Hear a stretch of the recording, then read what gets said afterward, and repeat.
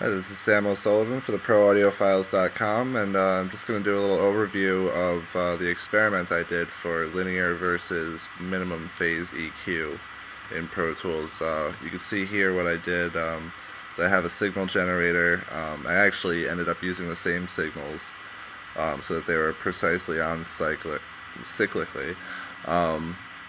And I put a minimum phase EQ, the SSL, and a linear phase EQ, and adjusted the same frequencies, and I also adjusted for the delay that is caused by the linear phase EQ because there's a lot of delay. And then I tracked the results, and what you can see here is the regular sine wave. If I just zero out the peaks here, you can see that the regular sine wave I generated peaks at -17, both of them do, when they're running through the bypassed linear phase and multiple minimum phase EQ.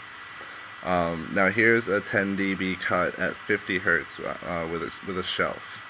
I'll zero these out again.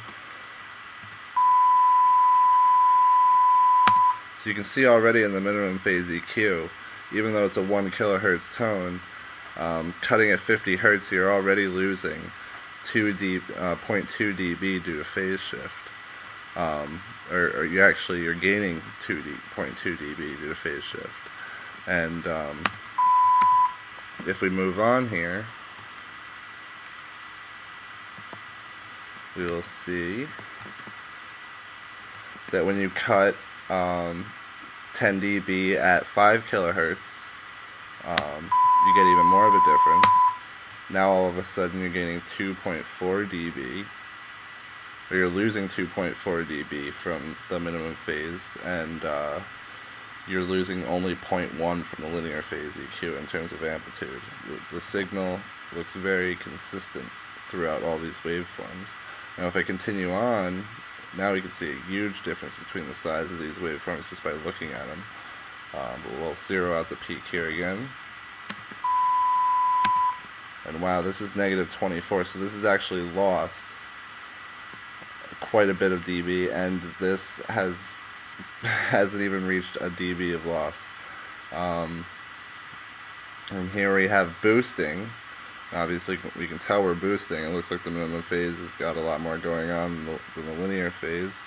This is at 5 kilohertz, which is obviously a lot closer to the fundamental, and it is within the harmonics, so these peak out at -12 and -5.6, so they're adding 10 dB. So it seems, for harmonic character, it really pays to go with linear phase EQ, because you can really adjust the harmonic character without actually adjusting the amplitude levels very much. But with minimum phase, you're going to have a lot of phase shift, and you're going to have you're just going to end up having different amplitudes than you might think you have, and it will affect your apparent loudness and your absolute loudness in ways you might not expect. And when you're mastering with linear phase, your relative loudness will be, your perceptual loudness will be more accurate, and it'll be easier and cleaner to work with that.